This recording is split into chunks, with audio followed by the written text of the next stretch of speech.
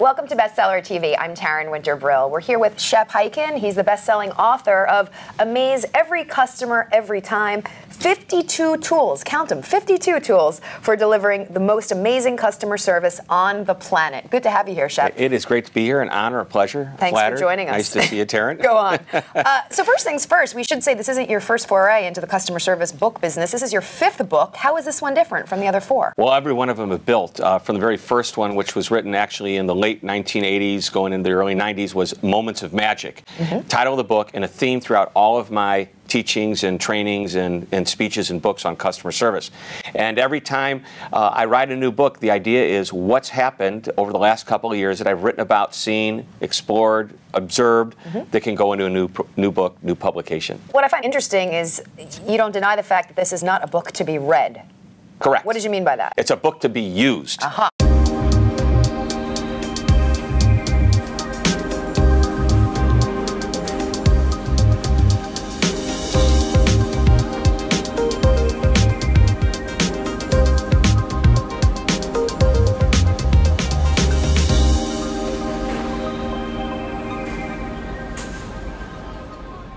So based upon this idea of the professional imprint, ABCD, appearance, behavior, communication, digital footprint, does it beg the question then, is leadership a one-size-fits-all formula, so to speak?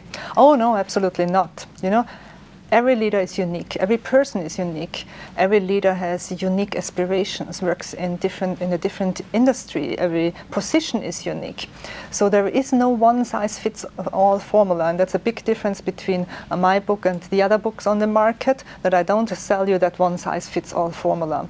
Because it can be a suit. A suit is certainly a good idea for a leader, but it doesn't have to be, not for everyone. It can be Oxford shoes, but not for everyone. It can be a Chanel dress, but not for everyone.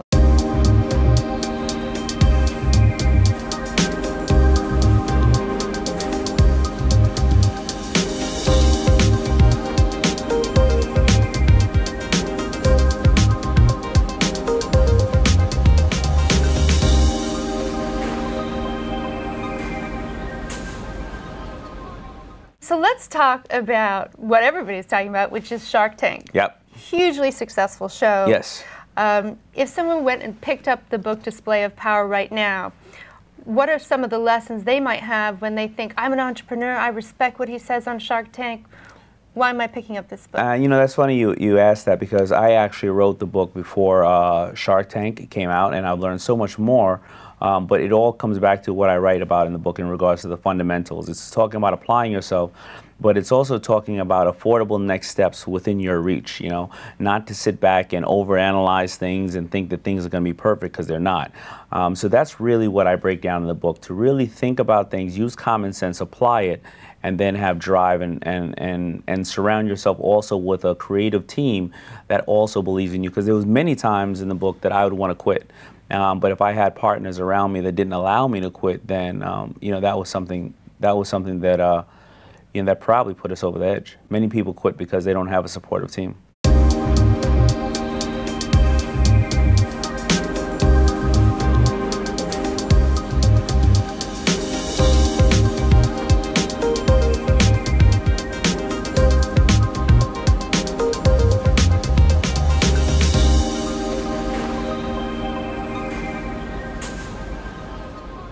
You also say make the customer the star of your show. I think you mentioned in the book how when Taxi Terry picked you up, he said he mentioned your name immediately, and you said, "How did you know my name?" And I guess he noticed on the luggage tags. You know, exactly. He had that foresight to check the bag, so he just shows that next level of care. I'm impressed, Tara. That's great. You know the story. See, I I'm love sort of it. treating you like a customer, and I'm exceeding the expectation. I was just getting ready to say that. You were modeling exactly what the book's talking about. I appreciate that. That's right. You did. Well, I mean, that's the thing. I mean, think of all the things. He saw my name, so why not use it? My first book was entitled "All Business is Show Business." And it's that same principle here. What do you do to make your customer feel like a star?